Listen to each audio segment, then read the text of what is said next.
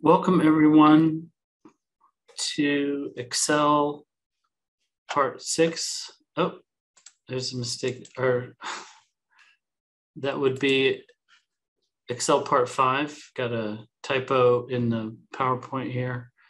My name is Ben Ropp. I'm a technology trainer here at the Advanced Learning Library at Wichita Public Library, being assisted by Ken Warner. And this is the 5th part of a 5-part series on Excel. This is more formulas and functions. If you were here 2 weeks ago, you saw the formulas and functions class. In this class, we will review some of the same material with different contexts to emphasize some of that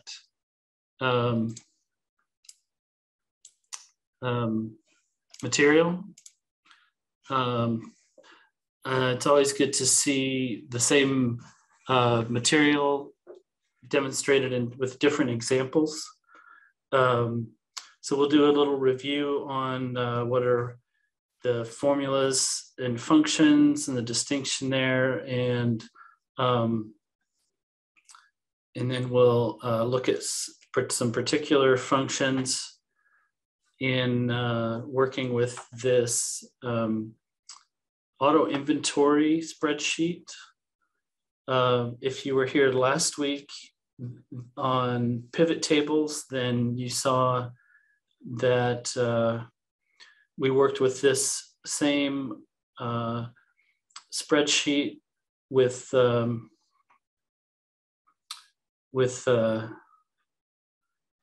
pivot tables. So kind of doing a little backwards. This time we'll pull out some of the data in a more manual way, but it'll be a good way to show you what you can do with certain formulas. The pivot tables is the shortcut. So in this case, I showed you the shortcut first. But some of the knowing how to work some of those functions, I think, will be helpful. So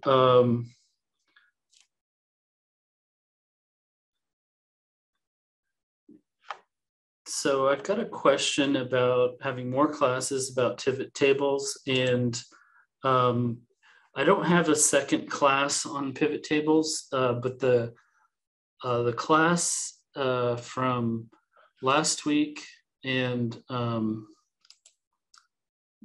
me see. Yeah, so if you go to the YouTube channel for Wichita Public Library, go to YouTube and then search Wichita Public Library.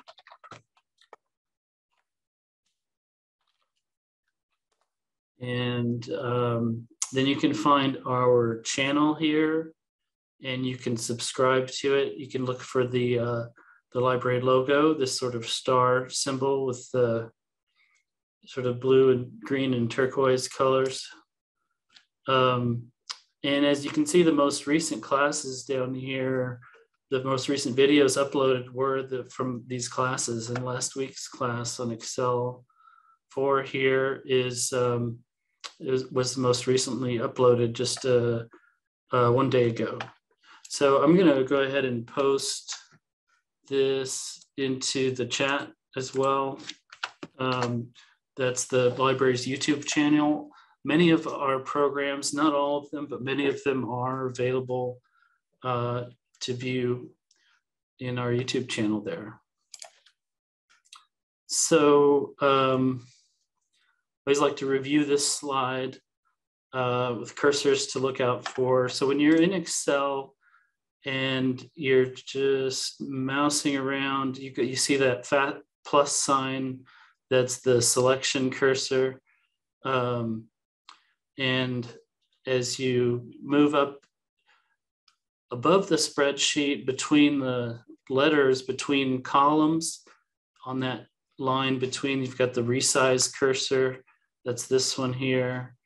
And if you're going to autofill some cells, you see the small plus sign, you get the autofill cursor. That square in the corner is the autofill handle.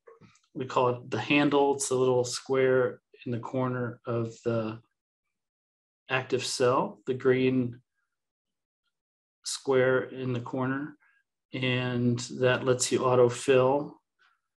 And then, of course, the move cursors, when you mouse over the edge of the active cell, that would let you move that cell to another cell, or the value of, or the move the value of the cell in the cell to another cell.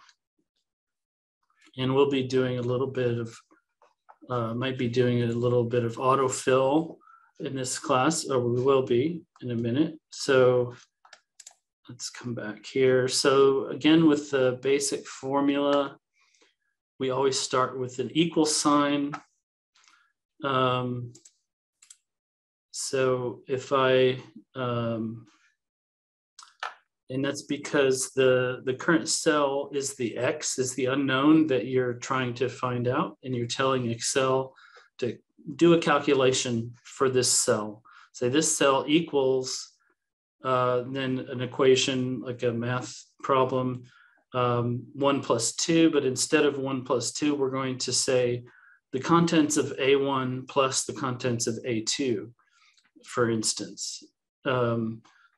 So, and that is the way that we tell Excel to perform mathematical calculations based on other cells in our spreadsheet. And then, so a function is a predefined formula.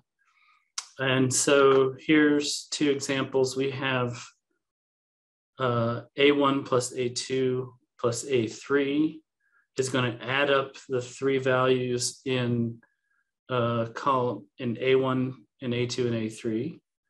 And we see the result here of these numbers is 240. And then the function is kind of a, well, so actually, no, these are both formulas, sorry. And the second formula here calculates the average of these three cells, which would be A1 plus A2 plus A3, all in parentheses, divided by 3. So the sum divided by 3, and you see the answer is 80 here.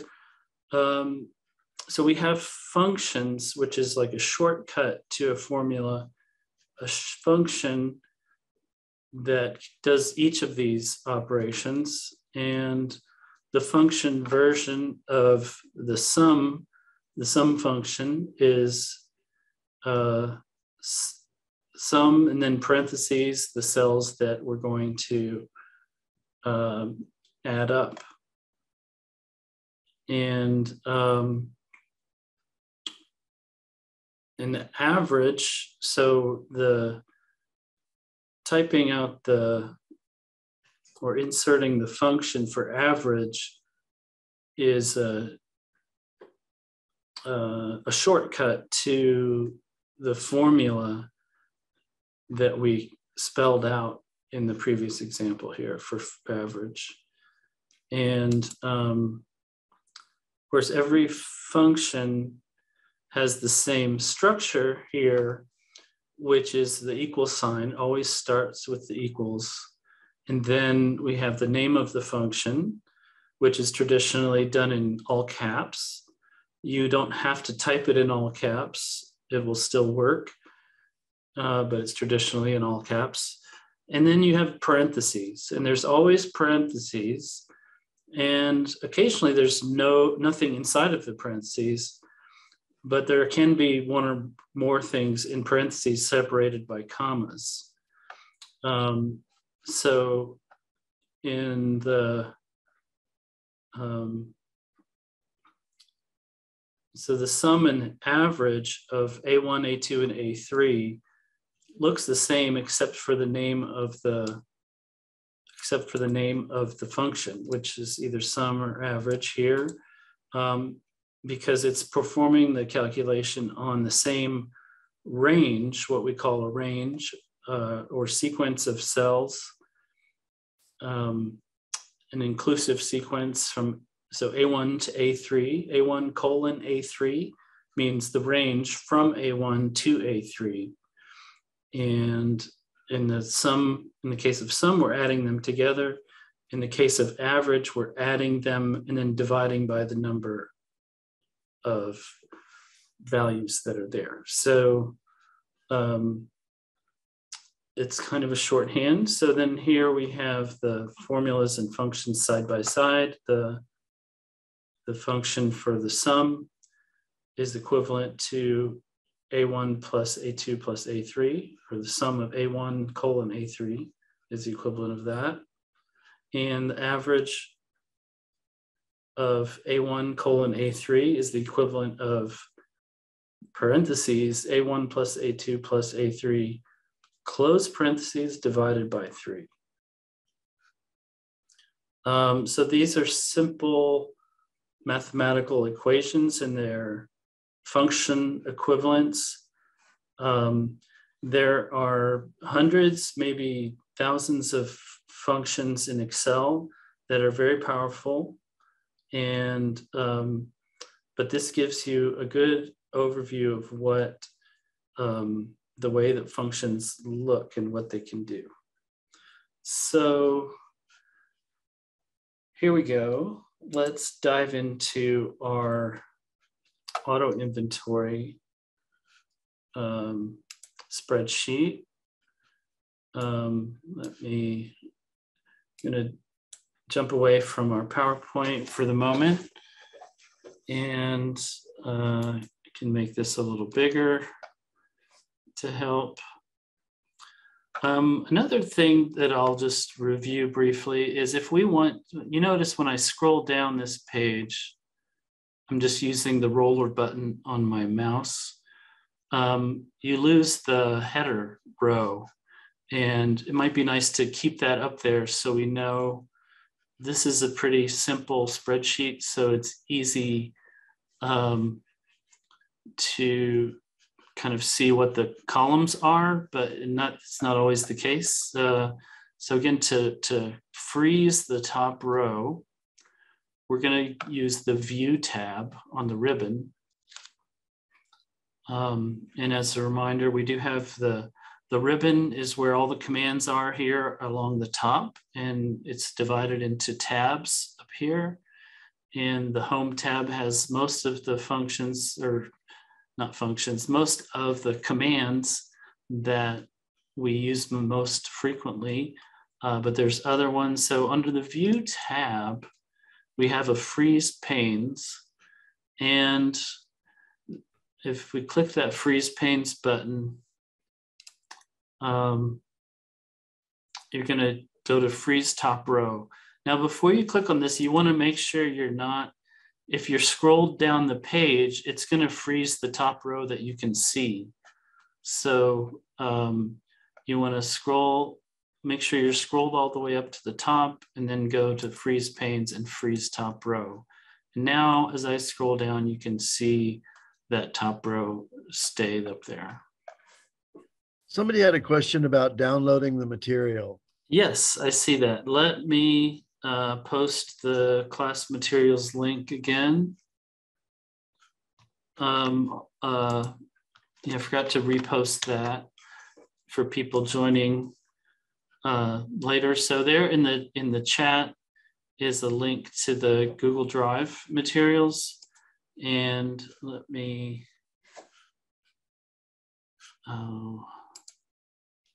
why is it asking me to sign in? That's not right. Okay, let me double check something here. I thought I had it up on.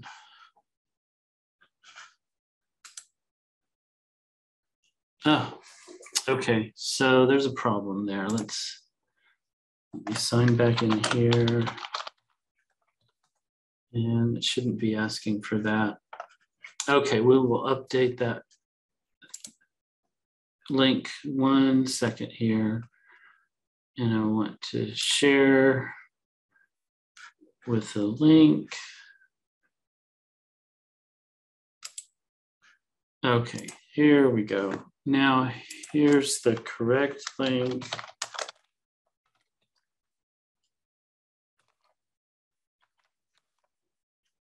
Okay, let's try that one now. Okay, that should work. Right, yeah, I'm not signed in. Okay, so I'll just bring that over here. So that should look like this.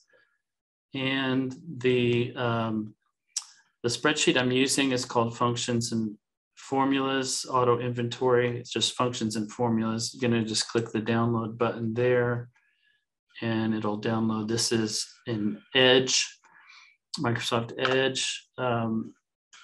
In other browsers, it'll show up at the bottom, the download. And then you can open that. Don't open it on Google. I'm gonna go ahead and enable live transcript.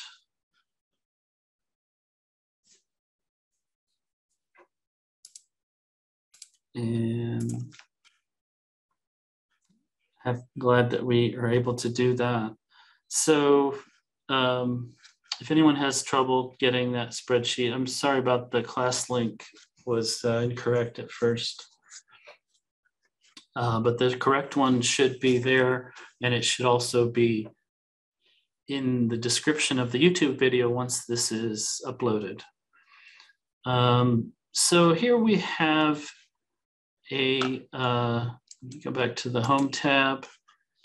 We have a list of vehicles with the headings, column headers, brand, year, type, model, price, and date received. And I usually update these dates. We'll just pretend it's 2017. Let's go back in time. And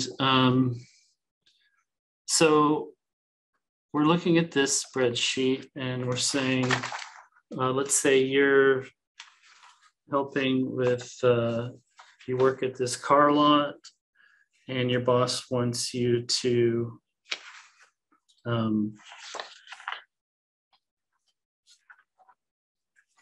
give you some figures. What's the value of all of the cars on the lot? So we want to add up, in other words, we want to add up all the values in the price column.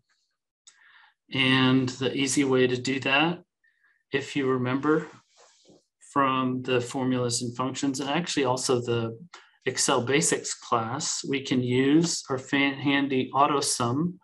It's the most common function in Excel, and so it has its own button on the Home tab, and it's right there. It has that funny capital E looking thing. That's the Greek letter epsilon, which is a symbol for sum in mathematics. So we're going to just click in the cell below at the bottom of that price column and click AutoSum and hit enter. And we have a result, which is not formatted, but it is the total of those numbers. So if we want to format that, we can go up to the drop down in the number group on the ribbon and go down to currency. Actually, I believe we've used, it looks like we've used accounting for these other ones, so I'm going to use accounting. And immediately we get these hash marks, which happens when a number is too large to fit in the column. So I'm going to go up here to the resize the column. I could just click and drag, but if I double click, it'll automatically resize to fit that number. And I'm going to do that. And there is my number. Now, we don't really need those extra decimal places in this case. So I'm going to use the buttons up here in the number group right under that number format drop-down menu, there's these increase or decrease decimal buttons. I'm going to just decrease that decimal by 2. Another way that I could do that, let's say if I'm going to undo that, and let's undo, I'm going to use the undo button here, undo the formatting. And well, let's redo the resize.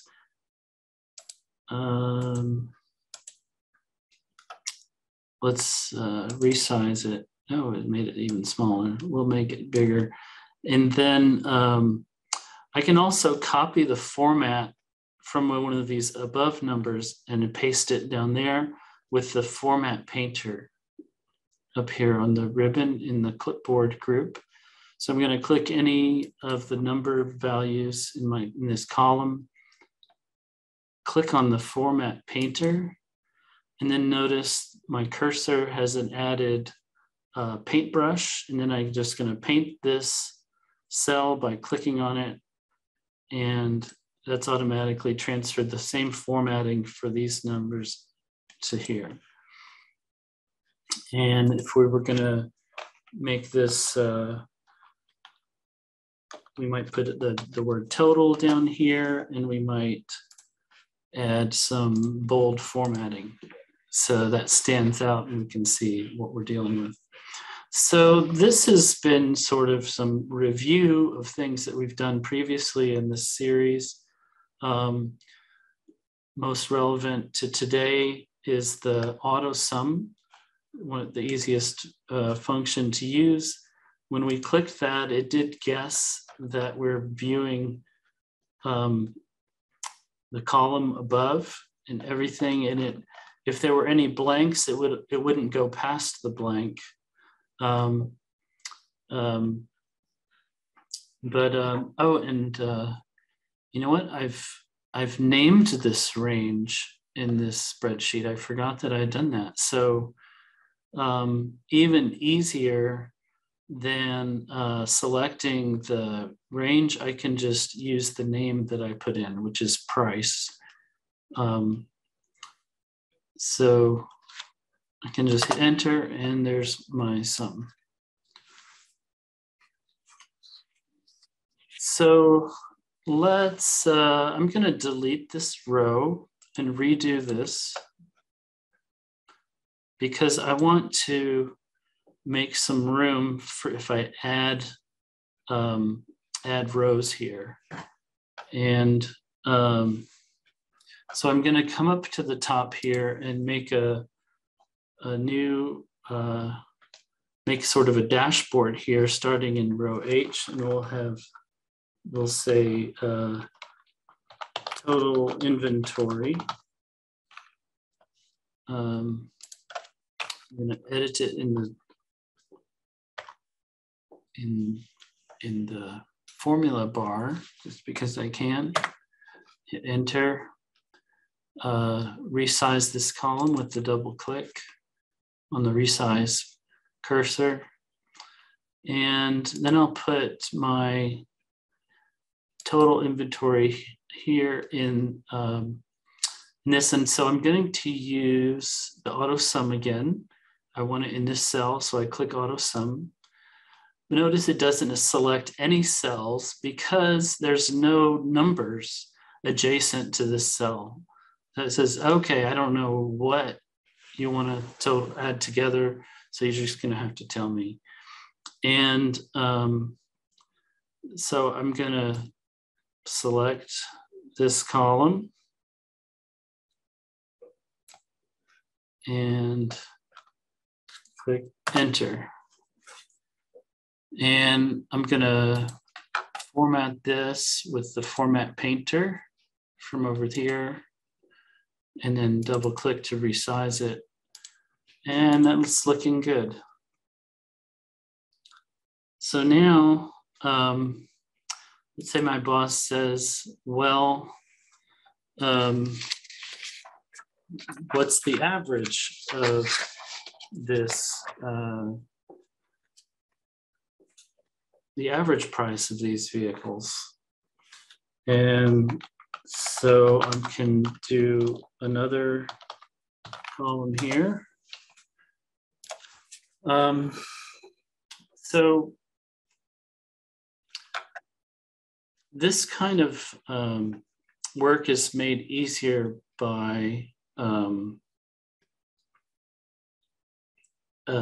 naming ranges. So what I've done previously is select the column that I want to work with, which here is the price. And then I'm going to right click on it and then go down to define name.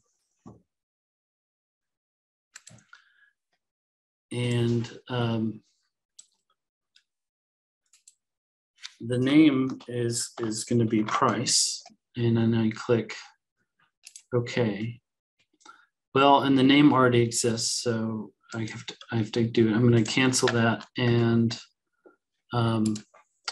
let's see. Is there a no, format is not what I want. So let's see, under data, I think is where you have the names.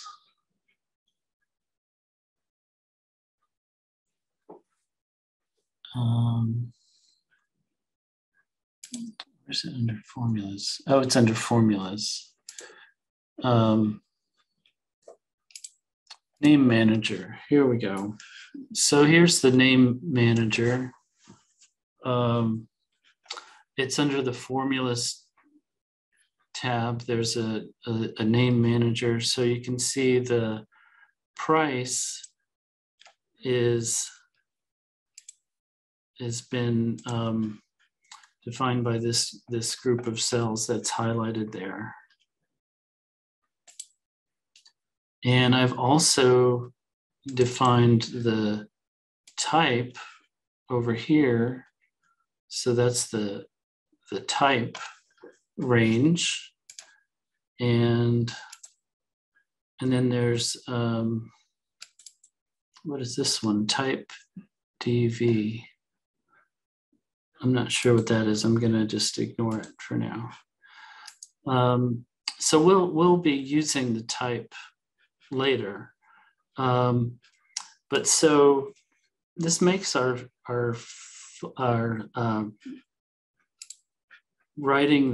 creating the functions very easy. So I'm going to use the drop down next to AutoSum, go to average, and instead of the range, and it's gone to the most adjacent numbers, which is just the number directly above it. I'm just going to type in the word price.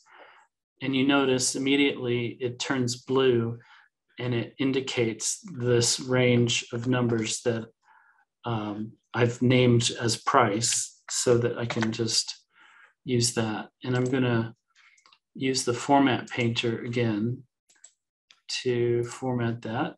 And there's my average price.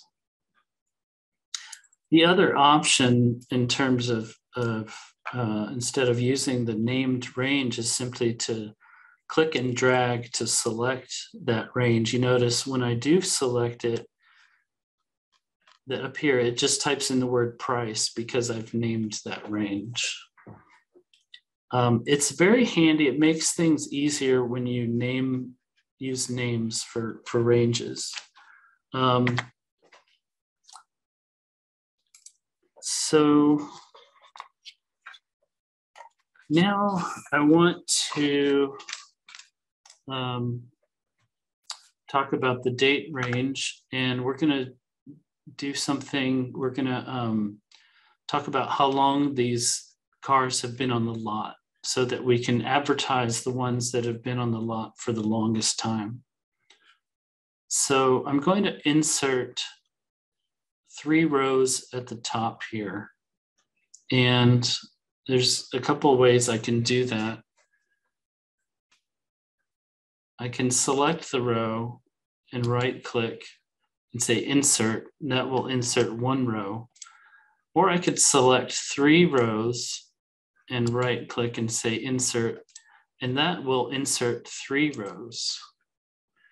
Notice that as I scroll down, that the freeze top row is still working on the same row that I initially froze. So now it's freezing the top 4 rows, which is good because I need to see this. The header row is helpful to keep there. So I'm going to go to A1 and type in today's date. Go 2 cells over. And then I'm going to put in a function that returns today's date. And if you were here a couple of weeks ago, you may remember this. I can go to the more functions here under the dropdown. I can also click on the insert function button in the formula next to the formula bar here. I can go to not insert. I want to go to formulas and click the insert function button there, which is that FX, which you see next to the formula bar. And I can type in today and go, click go here to search. And there's the function for the today's date, which is today with open and close parentheses with nothing in them. So I can click OK there and it just inserts it. And I'm going to click OK again. And there you see today's date. Now I'm going to, the today function is really handy. And if you're doing any kind of calculations for the age of something, it's particularly handy because it will recalculate the age of that item every time you open that spreadsheet. You won't have to update today's date because it's going to pull it from the computer you're on. So, but I'm going to change this to 4/5/2017. Oh, my numlock was off. Let's try that again. 4/5/2017, just so that the date received here from 2017. We'll pretend it's 2017 and these cars came on the lot in the last couple of months.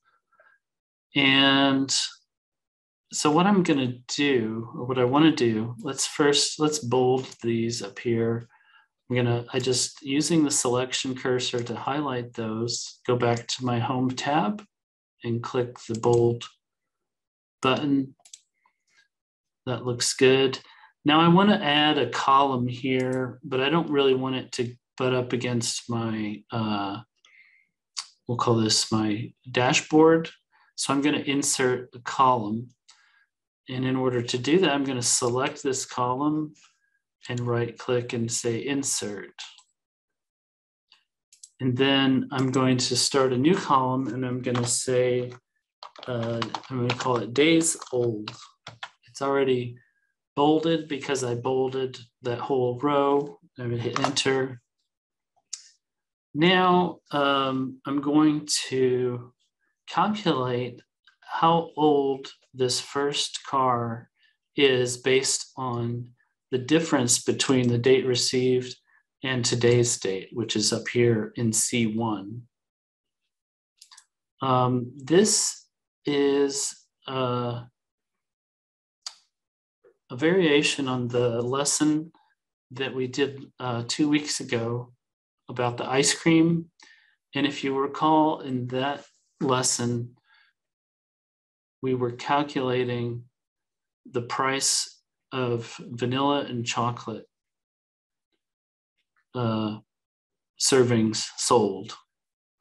And we had a list of the number of orders, and then we had a price listed for the chocolate, and then we auto-filled the calculation down and we discovered that we had to use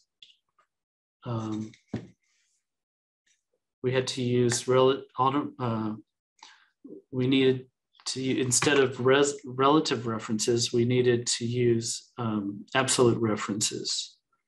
And this is going to be a similar lesson, but with a different example. So I think if you were there 2 weeks ago, or if you want to go back and look at that lesson and then come back to this one, I think it will help you understand the relative versus absolute reference concept.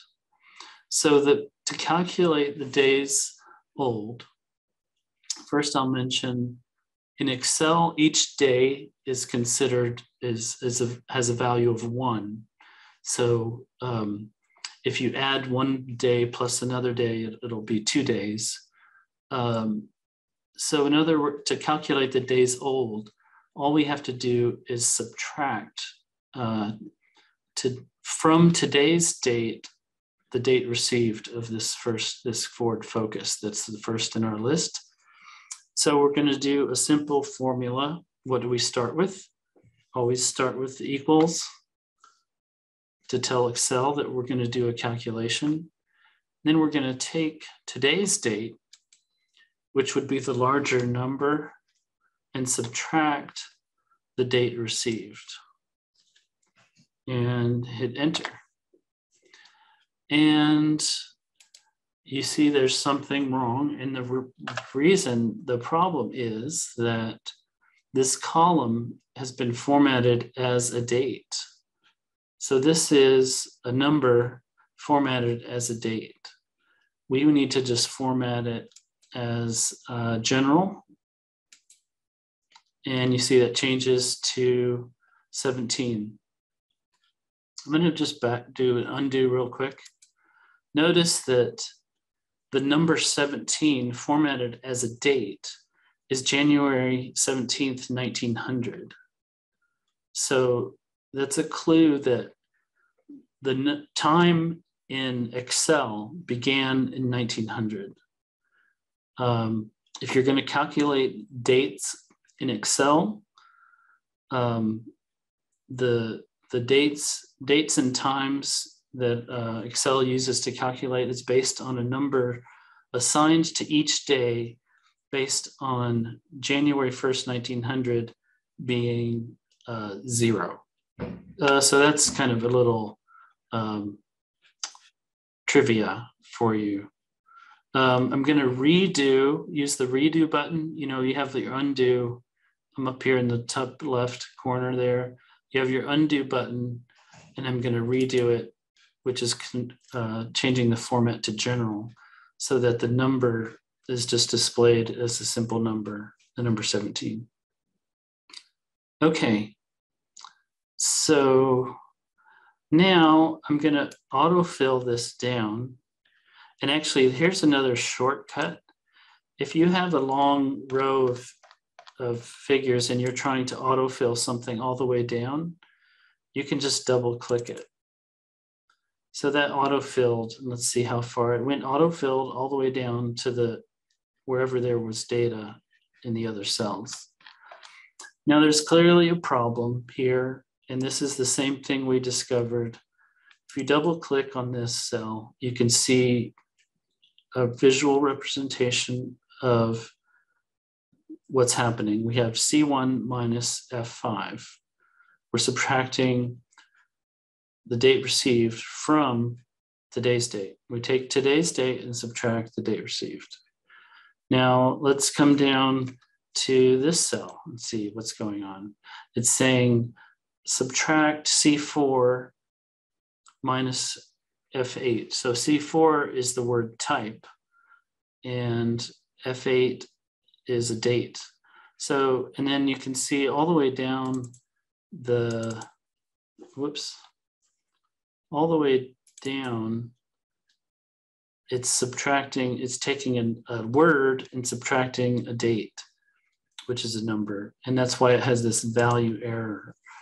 And in these figures, it's taking a blank cell and subtracting the date, and you get this weird number. Oh, and that just reformatted it or something. What did I do? Well, okay. So the problem here, if you haven't guessed, is that we need to tell Excel not to treat C1 as a relative reference.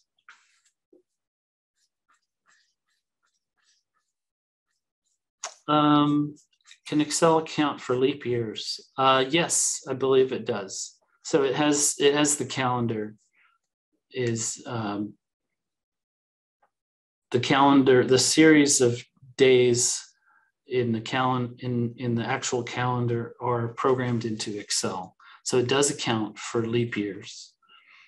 So the solution to this problem is to change C1 from a relative reference to an absolute reference. And the trick is to add a $sign in front of the C and in front of the 1. And then if I hit enter, that number doesn't change. It's still using that. But when I copy it with a double click here, you can see the other cells now are making correct calculations, subtracting the date received from today's date. So these are the correct, the ages of the cars on the lot based on the date received, the days old, if you will. So there was a question about the value button, and I'm not sure I understand what that question was. I don't know when it was asked.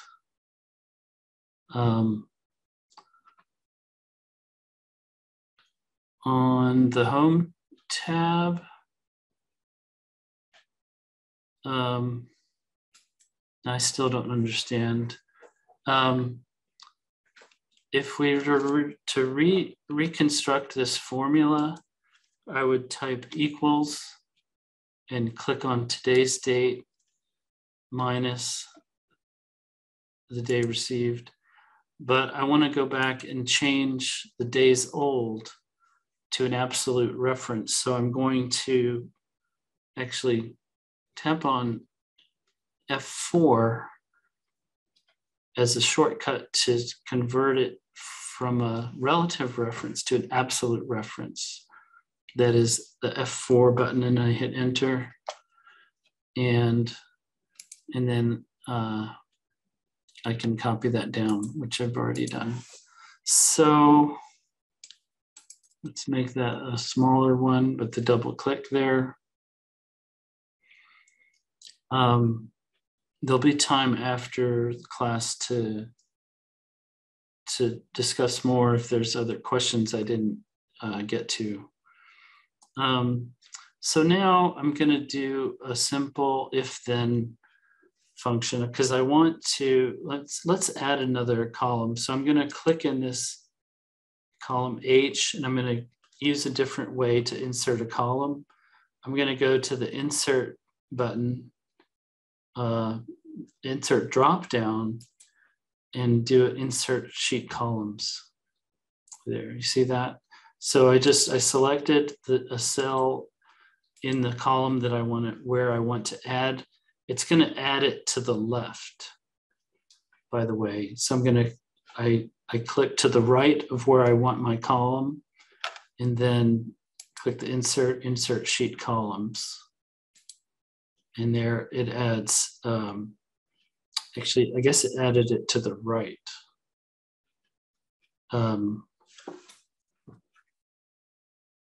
But I was on the blank cell and it duplicated it and it moved to the right.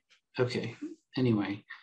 So now I'm gonna create a column here that's gonna tell me whether or not to advertise these cars based on how long they've been on the lot. And I misspelled advertise. A double click will put you back in the cell to edit it. I'm going to add that R there, resize it again. So this is going to be a simple if function that says if the car is older than 60 days, then we need to advertise it and get it sold, get it off the lot, because it's been sitting around for too long. We need to move our inventory, right? So we can use the formulas bar and click on insert function. And if is here one of the most common functions. I can click OK, and it brings up my, well, let's do that again. I go to insert function,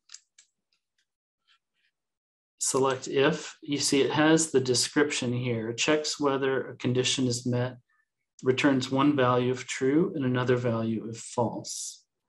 And it has the syntax for the function here. Inside the parentheses, there are three values, or three arguments or elements, if you will, separated by commas. The first is the logical test. The second is the value if true. The third is the value if false. And if we click OK, then we get this handy dialog box where we can spell out our elements to insert into the function, and they just get automatically put inside the parentheses with separated by commas. So the logical test is the days old is greater than 60. So I'm going to click on the days old for this row, this Ford Focus, that is G5. And I'm going to type in a greater than symbol. It's the one that points to the right, because I'm right-handed. And I'm going to type in the number 60.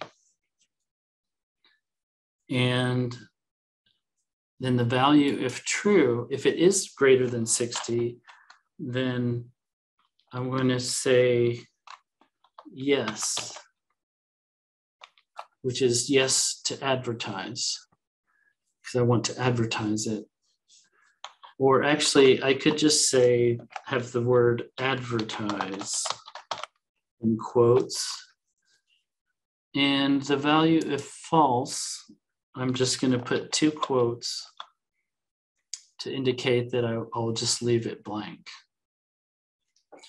I could also just say the word no, but it might be, the others will stand out better if I leave it blank. Then they'll really jump out because it'll just say advertise.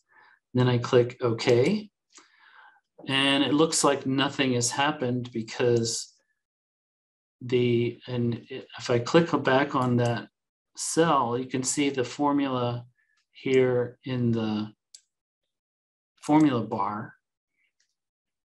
And it's saying if G5 is greater than 60, quote, advertise, otherwise blank. So in this case, G5 is 17. It's not greater than 60. Therefore, it's our if statement is false. Therefore, it returned a blank line. So let's autofill this down. I'm going to double click on the autofill handle.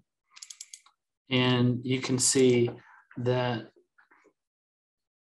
there's several that we need to advertise because they are more than 60 days old. And the others are blank because they have been on the lot less than 60 days. And if you look through, you can see those that say advertise have all been here much longer than 60 days, 90 days, some of them, or more. So that's our simple if function, which is a logical function. There's a whole range of logical functions that we can use in Excel. This is perhaps the most simple.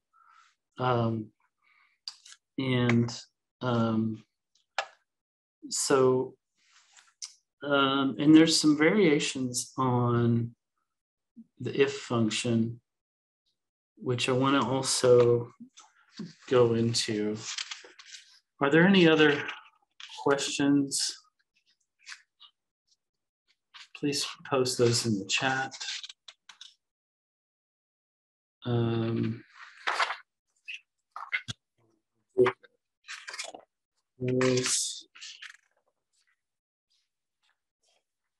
So now,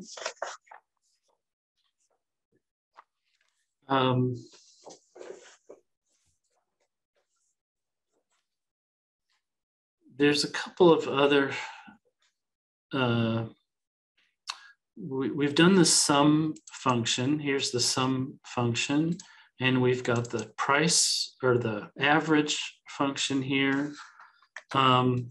Let's say,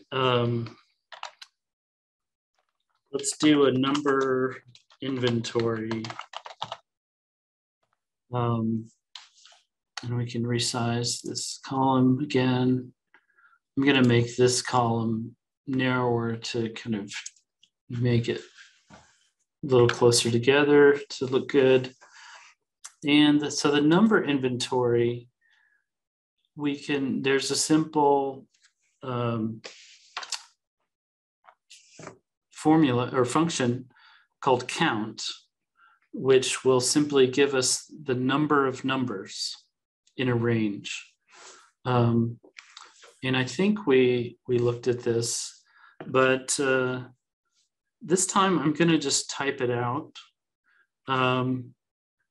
So I'm going to type equals, and I'm going to type in the word count. Notice I didn't capitalize it, but it's still bringing up all the different count functions. And I can double click on one of these, and you see it just converted it to uppercase. But even if it wasn't, it would still work. And then the count, I can use the word price for my range, but I'm just going to actually select it again to demonstrate. If you don't have named ranges, you just have to highlight them like that. But notice that it inserted the word price in again because I've named that range, and then I click enter. And so the result of the count price is the number 46. So that tells us how many vehicles we have on our lot. If I were to delete one of these numbers, then you notice the number inventory immediately changed, as did the total inventory and the average price. If I click another one and delete it, you can watch these numbers here as I delete the next price down, and you can see they immediately shift and update. Now we have 44. So I'm going to click undo twice, and you'll see these numbers go back to what they were.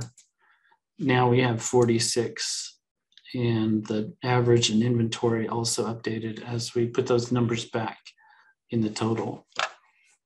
In the total count, in the total average, and in the total inventory. So now, so there's some kind of fun functions I'm going to show, and this is where this lesson diverges from the ice cream parlor lesson. You can combine. There's a couple of functions we'll use that combine the count and if, and also the price or sum and if, and they're called count if and sum if. And let me see. So now I want to know, we've got the total inventory for our car lot, but what if we want to know how many cars, trucks, and SUVs we have? So we're going to say number cars, number trucks, number SUVs. And you see, I can't type today. Double click to edit that, edit it, hit enter, and it's saved. And so let's start with that.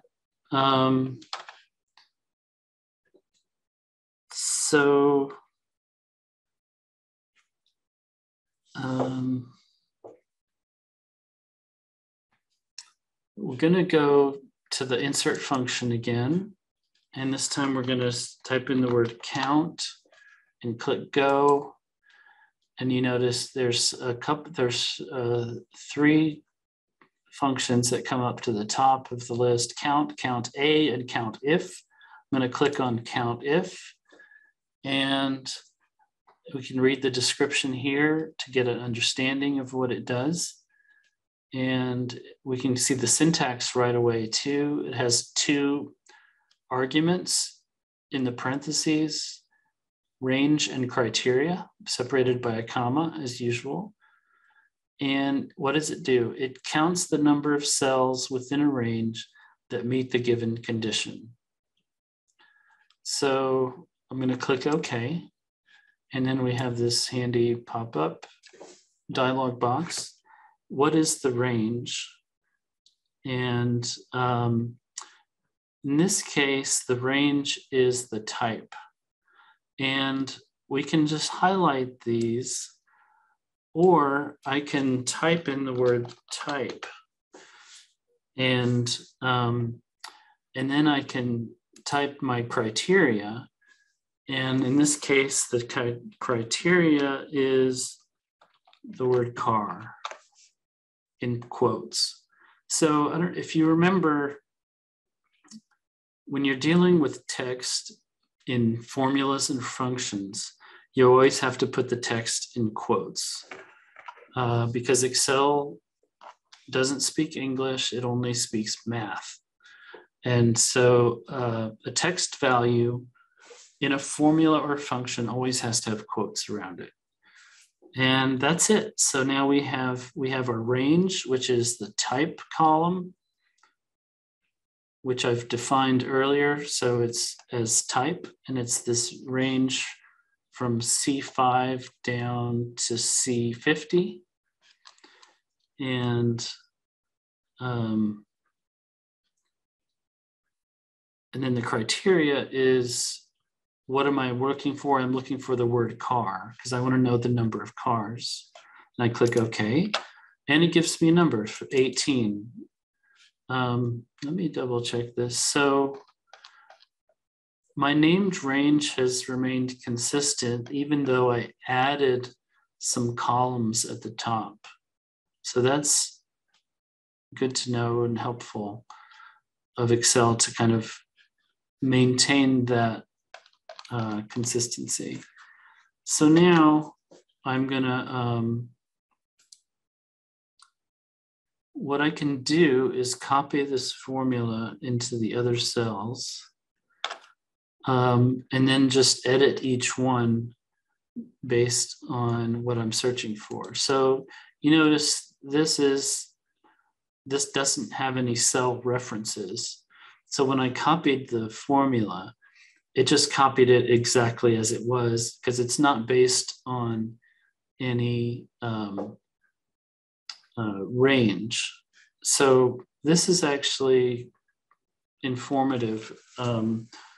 When I named the type column, notice, let's go back up to the name manager. Notice the cell references in the name for type. Notice you see the dollar signs there. Those indicate that this is an absolute cell reference. It goes from C5 to C50 with the dollar signs. So when I copied that down, it treated the range reference as an absolute reference. So it did not change them down. If they were defined as a relative reference, then it would have moved these down a row each as I moved it down the row. Does that make sense?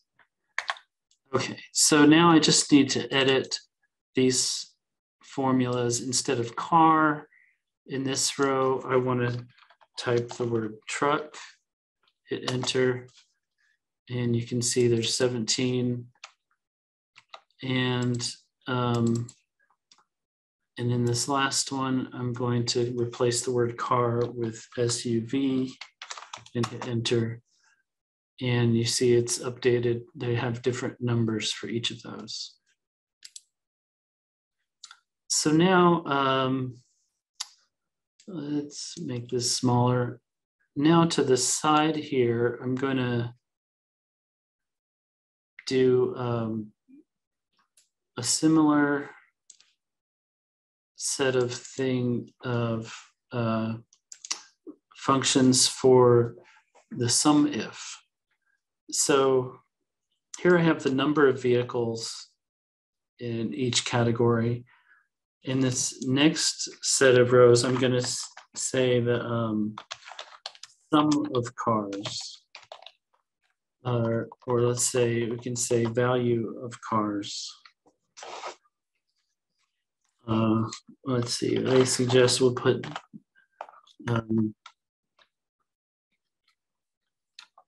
let's see, I like value of cars.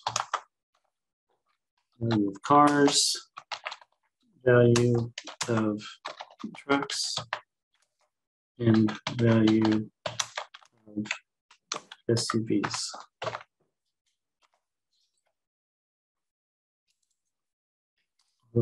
Auto format that, and then we'll have, so for this one, this is a little bit more complicated though. Just to conceptualize it, we're going to do the same sort of count if, except we're going to say, search the type column for the word car. And if you find it, add up the price to that. Make a sum of all the cars that you find.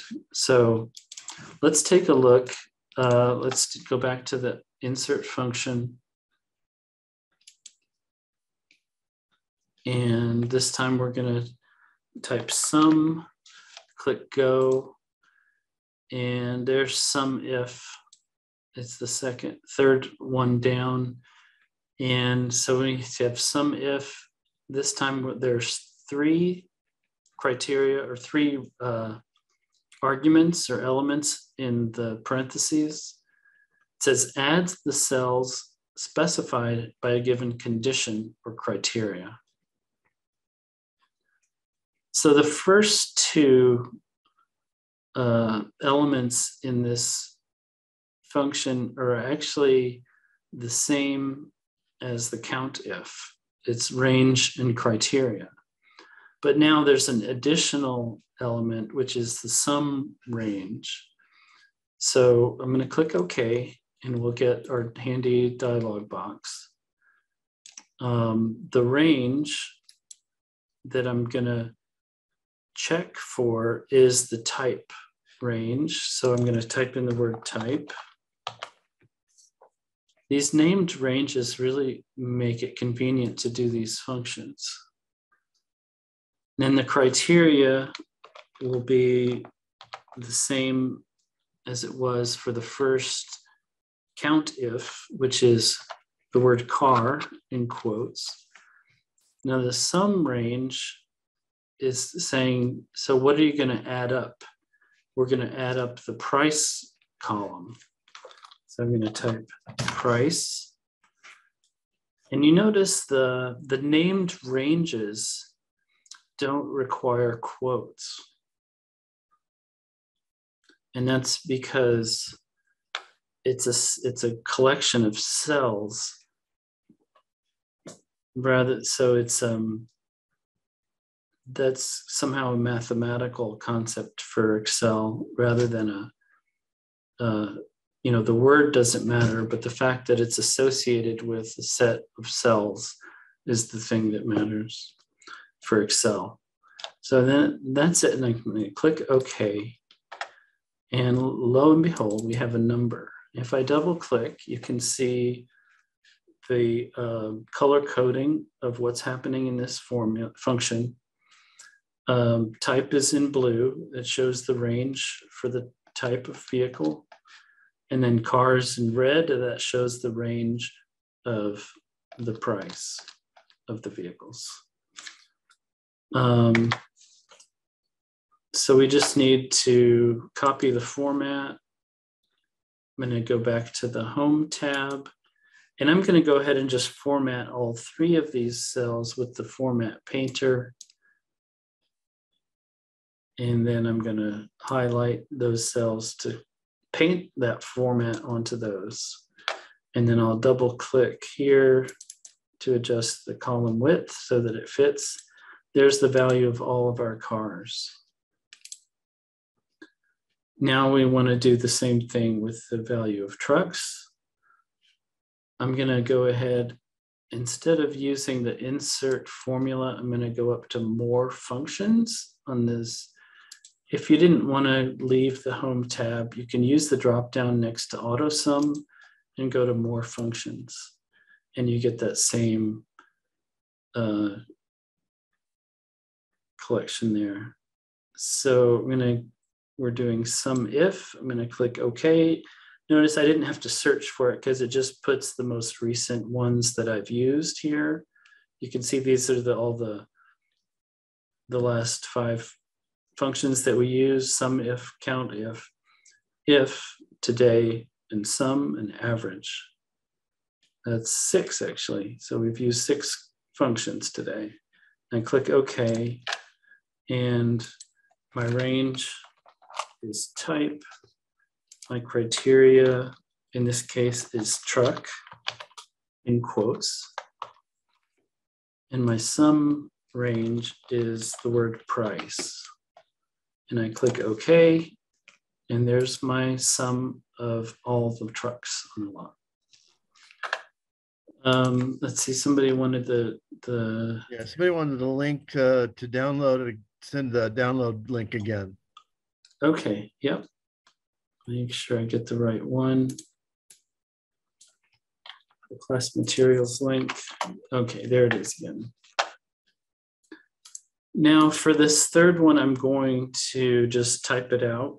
I'm going to type equals SUMIF. I'm just going to type it through with, I'll leave it in lowercase just to make sure, see if it matters. My range is the type column. So I just type the word type. Notice it turns blue as soon as I finish typing it and highlights that named range. So that's an indicator that I'm on the right track. Comma, quote, SUV, end quote, comma, price. Notice, close parentheses. Notice before I close the parentheses, notice it shows the SUMIF arguments that it requires down below here. So there's the range where I'm testing, then the criteria that I'm using to test. So I'm testing the type, I'm looking for SUVs, and then I want to add the sum range is what I want adding, which is the price. So I'm going to hit close quote and enter. And there's each of those has the same structure, and that gives us our value of the different vehicles. Let's just do a quick set auto sum to compare that with our total inventory and make sure that we didn't miss anything. I'm going to click auto sum. Auto sum immediately looks for adjacent number values, and it finds those 3 values in the column above the AutoSum formula function, and I hit enter.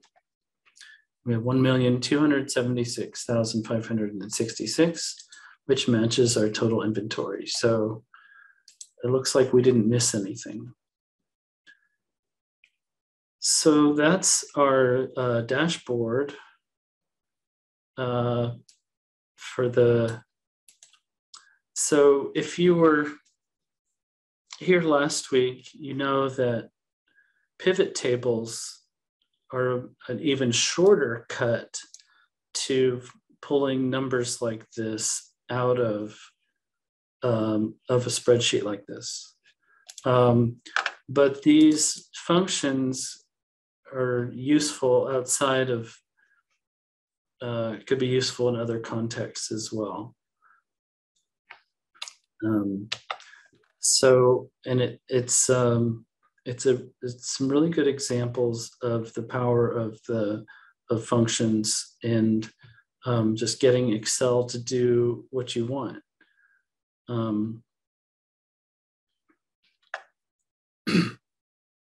So we have about 18 minutes left. So let's see, we talked about named ranges, and I want to look at the VLOOKUP function, which is one that gets used a lot in the business world. If you're wanting to learn Excel to become more hireable, this might be a function that you get asked to do in the workplace. So the VLOOKUP has 4 elements, and the best way for me to explain this is going to be through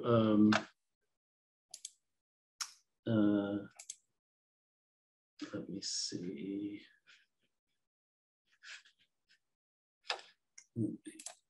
I'm going to open, I downloaded it. It's a VLOOKUP practice file in the class materials. And I already downloaded it. So I'm going to go to browse, and there it is, VLOOKUP practice in the downloads folder. Click open. And here it is. I'm going to click enable editing. And then I'm going to bring it to the side, close this other window, and let's redo this. So I got my split screen. So you can see the, I'm gonna zoom in, make this a little bigger. Here's our definition of Excel's definition of VLOOKUP. And let me see, I'm going to delete that. So we can compose the function here. So the concept of VLOOKUP is something that you do all the time when you go to a Starbucks, for instance. And when you look at the price board, you're looking vertically down a list to find the item that you want. Where's the Cafe Mocha? That's what I want. You find it on the list and you say, I want a grande. So then you go across to the grande column and you find the value that you want. So, oh, okay. The grande Cafe Mocha is $3.95. That, in short, is a VLOOKUP, is what the VLOOKUP function does in Excel. And this is seemingly simple. Well, it is simple, but it has some really powerful uses and I hope to have time to show you that. But so let's create a simple VLOOKUP, and this is, we're gonna use it so you can type in whatever you want in this cell and it'll tell you the price here of a grande. So let's go to the, now my go to the formulas tab on the click insert function, and then we're going to type in VLOOKUP, click go, VLOOKUP. And here's the same thing we have over here. It says looks for a value in the leftmost column of a table and then returns a value in the same row from a column you specify. By default, the table must be sorted in ascending order. So I'm going to go ahead and click OK. And here's sort of a translation. This image is from a guy named John I forgot his last name, but he's on YouTube. He does Excel tutorials. It's called Excel Campus, and they're very good. I stole some of this from him. So the color coding here tells you what they mean. So the lookup value is the value you're looking for. The table array is the range to look in. And then the purple column index number tells you which column number to find the value you're looking for. The column number of the value to return. So let's go through this step by step here. So we have the lookup value is, in this case, we're going to just use what's typed here in A15. So I'm going to just click on A15. Though I could type out quote Cafe Mocha if I wanted to right in the formula. The table array is where it's the range to look in. And that is this table here that has all the prices. You notice I don't include the column headers because the column, I'm not going to search in the column headers. I'm searching everything below the column headers. So I highlight that, and then I go to the column index number, and that is the column number of the value to return. In this case, I'm looking for the cost of a grande. So let me come back here. I've got my, in the range that I selected, which they call an array, I need to tell them which column I want to return. Column 1 is always going to be the column you're searching. The VLOOKUP is searching for the value in column 1. So the column index number here is never going to be 1. It's going to be either 2 or more. And in this case, the column number I'm looking for is 1, 2, 3. It's going to be 3. To get grande, I'm going to put in the number 3 here. And then the last one is the most confusing, and that's whether it is an approximate or exact match.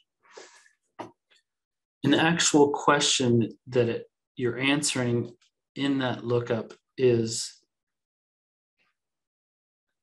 are you finding the closest, are you looking for an approximate match or not. And so this is where it gets confusing. If you, most of the time you're going to want to say false because you want an exact match. So the answer to the question, are you looking for an approximate match? The answer is false. No, I want an exact match. And then I click OK. Notice it returns the value of $3.95, which is the correct price for a grande cafe mocha.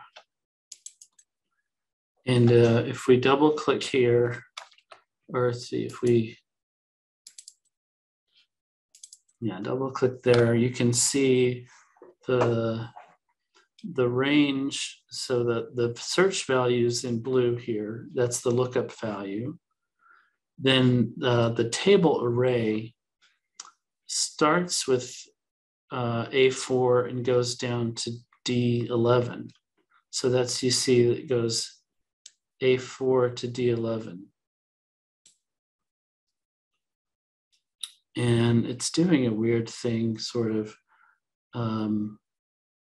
It says A4 colon A4, then a colon to D4.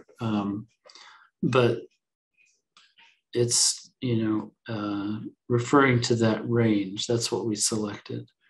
And then the third one is the column index, which is 3, because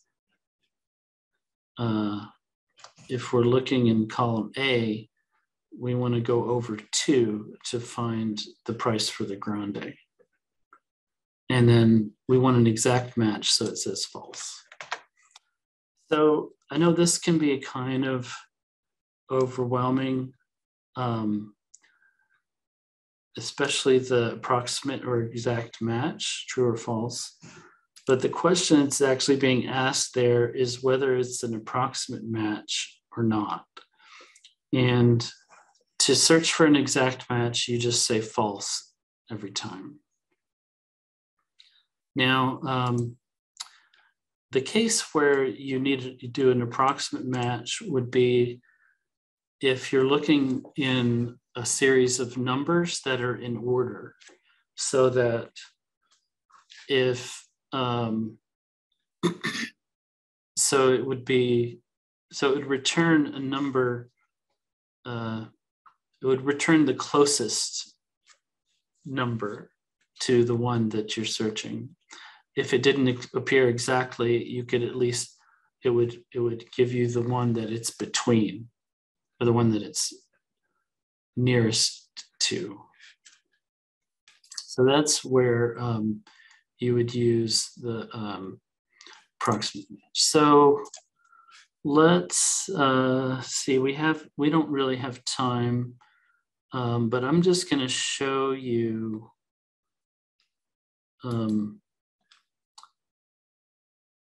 without getting too in depth. I'm going to just show you how this could work in a real life example. So here, and there's an example of some common errors that occur, and then there's this series of relationships, and we have using VLOOKUP to create relationships between tables.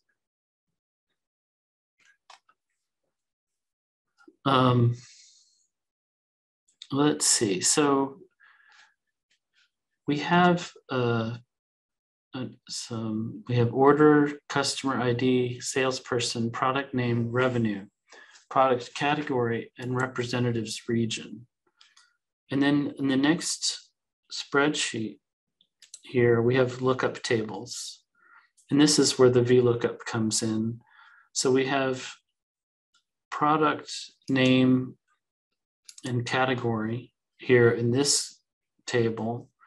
In the next table, the green one here, we have a salesperson with some other data, including the region. And then for the customer ID, there's an ID number and a customer name. So I'll just show you the one example. We want to create a VLOOKUP to grab the product category from these lookup tables, from the lookup table here, and insert it into this spreadsheet in this column. So I'm going to type out VLOOKUP. As I start to type it, I can hit, when it pops up under here like this, I could double click it, but I can also use the tab button, which is really handy. So I don't have to move from the keyboard. I start typing, it pops up there, I type tab, and it pops in there like that, and it comes right in. So my lookup value is going to be the product name. I'm going to use the product name to look up the product category in the lookup tables. Then I type a comma, and then I'm going to click over to my other table and select my product name and category table, not including the column headers. And then you see my formulas here in the formula bar. Then I'm going to type a comma. And then the next is the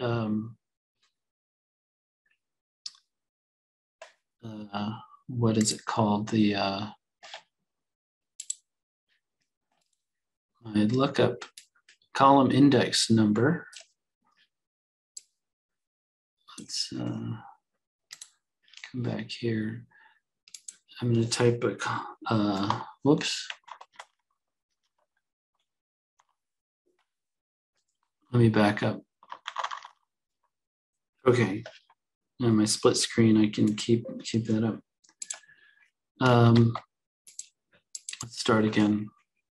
Equals lookup, start to type, hit tab, click on the product name, because I'm going to try to look up the product category, comma, click on lookup tables, highlight the range where I'm looking up for the category, type a comma. Now the column index number is going to be 2, because it's the second column in the ones in the selection that I selected from. And I type comma, and then I type false to say I want an exact match, and enter. And it's telling me I entered too many. 1, 2, 3, 4. No, it should be okay. You entered too many arguments for this function. Lookup D4, column lookup tables. Oh, you know, one thing that I forgot to do was to make this an absolute reference. And then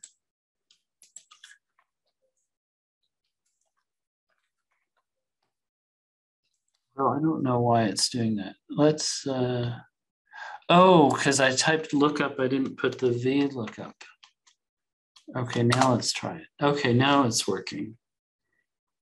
So it was a typo. Look at that. All right, now I'm going to autofill, and this should work. Now you can see my, I've successfully retrieved the product category for each product name. Now you notice there's an error here, and the reason is that there was no name in the product name category. So there's ways to deal with that. But if I double click on one of these, you can see it's using the word dried plums to look up in the lookup table here under dried plums. It's a dried fruits and nuts, and that's the value that it returned. So it's simply looking up dried plums in this other table. It's saying like, go look up this phone number in the phone book. That's basically what VLOOKUP does, is look up numbers in phone books. So we're out of time, going a little bit over. Let me expand my PowerPoint here. So I've got the list of some common functions in this PowerPoint. There's the today function, which we used. There's the count function, which we also used. Logical functions, the if function, the sum if, and I didn't include the count if, but we did the count if, works even more simply than the sum if. And there's some shortcuts. The F4 is really handy for the absolute versus toggle, for absolute versus relative toggle. And some other resources. There's some links to materials in our collection. And the GCF Learn free tutorials there are on lessons 13 through 16. And here's a link to the John Acampora at Excel Campus. Hello there and welcome. And he has some really good ones.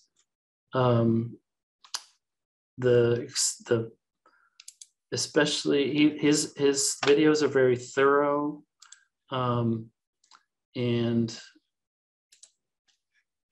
I used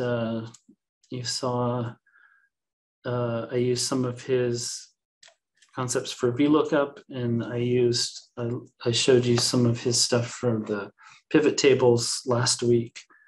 Another one for well done short videos is the Leila Garani, is also on YouTube. There's a link to her. And lastly, here is the link again that I put in the chat earlier to the library's YouTube channel. You can see the most recent uploads were the last 4 Excel classes, and this class will also be uploaded there. And lastly, if you want to get further help or have questions, Excel problems you want some help with, you can schedule a Book a Librarian with me. Give us a call. We schedule an hour at a time, and I can help you review any of the concepts we talked about or look at any other problems you're having with Excel. So thanks for attending. Please take a moment to fill out the survey that Ken posted in the chat. Let us know if there's other classes you want to see and what you thought of this class. So thanks for attending, and I can stick around for a bit for further questions, and hope to see you at the library sometime.